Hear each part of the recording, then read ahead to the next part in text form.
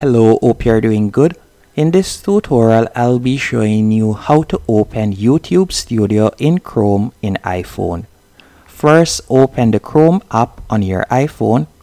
Then from there, you can simply type in YouTube, so you can go onto youtube.com. Once on YouTube, I want you to tap on the three dots in the bottom right hand corner. Then from here, you're going to scroll up and you're going to select Request Desktop Site. After selecting Request Desktop Site, you can see that the layout has changed, as you can see right there. Then all you'll need to do, you can use two fingers to simply pull on the screen.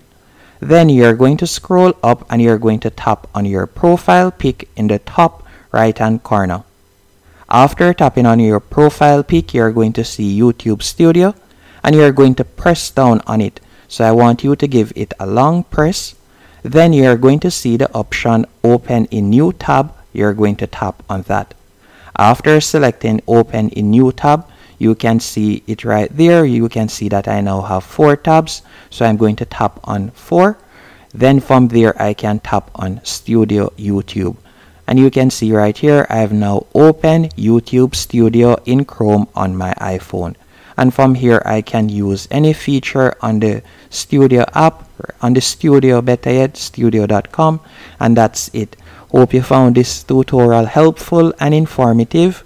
If you did, be sure to hit the like button and subscribe.